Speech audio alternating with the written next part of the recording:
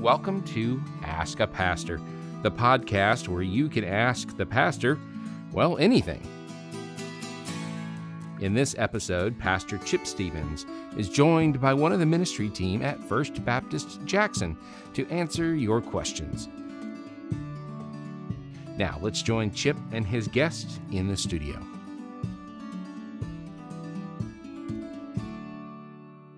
Welcome to this episode of the Ask a Pastor podcast. Today I have Mike Harlan, our Associate Pastor of Worship, with us. And Mike, we've been given a great question. It's a question I love it. I love it too. I love when people ask questions like the one I'm going to ask you. And the question is, who is your favorite character in the Bible and why?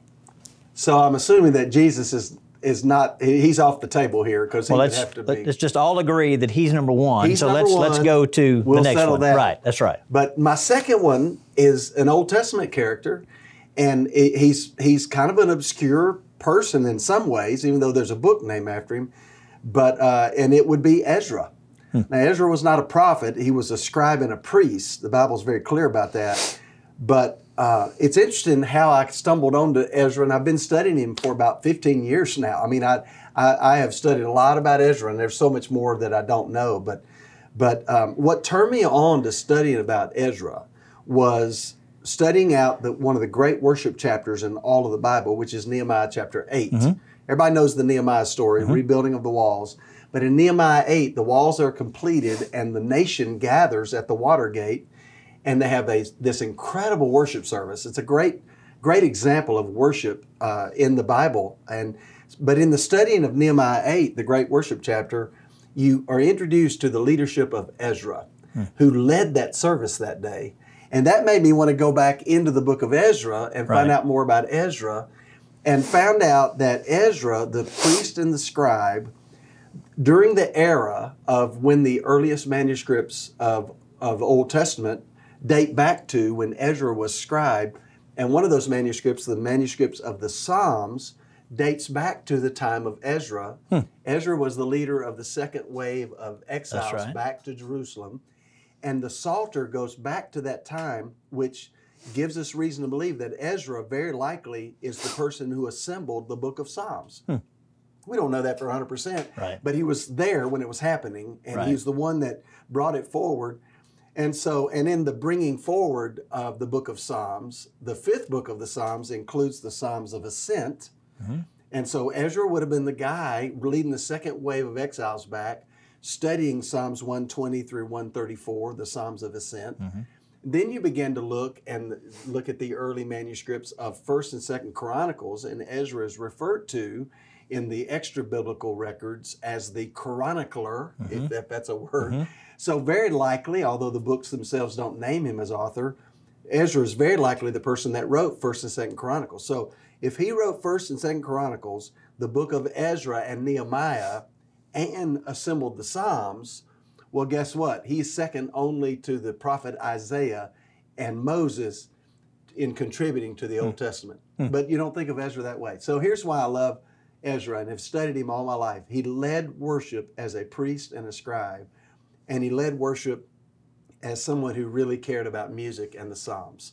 And I figure if Ezra's that kind of guy, I probably ought to get to know him. And I've spent a lot of time trying to get to know the person Ezra. I can't wait to meet him face to face when we get there. Yeah. You know, my guy is Joshua. It's also my favorite book in the Bible. And the reason that Joshua is so important to me is because when I was called as pastor at First Baptist Biloxi, I was actually studying the book of Joshua. And the book of Joshua begins with the transition between Moses, most influential leader in the history of Israel, to Joshua, who had been the right-hand man of Moses through the wilderness experience. And it was actually as I was reading that I knew God was calling me to be the pastor. And I was following my mentor, hero, Dr. Frank Gunn, who in my opinion, greatest leader I've ever been around, and just want to be just like him one day. And as I was reading that, you know, I began to realize that this is what God's calling me to do. But when you look at Joshua's life, you see how God prepared him for the assignment that he had in ways that he had absolutely no idea. Yeah. I mean, you think about things such as when Moses was up on the mount and the people were down below sinning with the golden calf. Moses is making his way down and he's having to deal with that sin. Well, Joshua's right there. He is. And so Joshua's able to see how Moses deals with sin. And then you look in the book of Joshua, one of the first things that Joshua has to do is deal with sin in the camp. Well, he learned that from Moses. Well, sure. And just over and over again. When Moses realized that God's purpose for Israel was bigger than him and his leadership, and Moses is passing the baton to Joshua. You see at the end of the book of Joshua that Joshua is passing the baton to the elders, the leaders of Israel, as he calls them all together with that great passage, choose for this day whom you will serve, but as for me and my house who will serve the Lord. Yeah. Joshua realized that what God was doing with Israel was much bigger than him and his leadership. And he just had a role to play. Yeah. But you see how God provided him for the assignment, and as he's obeying God and doing what God called him to do, then he's able to kind of realize how God had been preparing him. That's so cool. And so you see Joshua walk with God, and it just comes to life. I see your Joshua, and I'll give you my Ezra again in this way. And isn't that cool to see that there's some common things about Ezra and Joshua? Here's something about Ezra I want to throw back in, and then I'll let you finish up with Joshua. Yeah. There was a phrase that Ezra uses about Nehemiah in the book of Nehemiah that talks about God's hand resting on Nehemiah. It says, the gracious hand of the Lord was upon him. Mm. Well, that phrase first appears in the book of Ezra about Ezra. Mm. And it says, the gracious hand of the Lord was upon him because, and in the book of Ezra, we get 3 reasons God's hand rested on Ezra's life. And the 3 are, he knew the law of God, number 1. Number 2, he obeyed its precepts. And number 3, he taught it, and he taught its ordinances in Ezra. Knowing God's word, obeying God's word, teaching God's word. And because those 3 things were true of Ezra, God's hand rested on his life. And I call it the Ezra promise. If we will know his word, do his word, and teach his word, the hand of God will rest on what we're doing. And Ezra's my guy. I hope I live up to that. Yeah. I hope well, I lived up to it. And so I get to talk about Joshua again. You close it. Yeah. All right, just a couple of things. One is I love there in Joshua chapter 1 where, there's nothing to indicate that Joshua wanted to be the leader. Yeah. There's everything to indicate that he was satisfied being the right-hand man to Moses. Yeah. God called him. He didn't ask for that assignment. Yeah.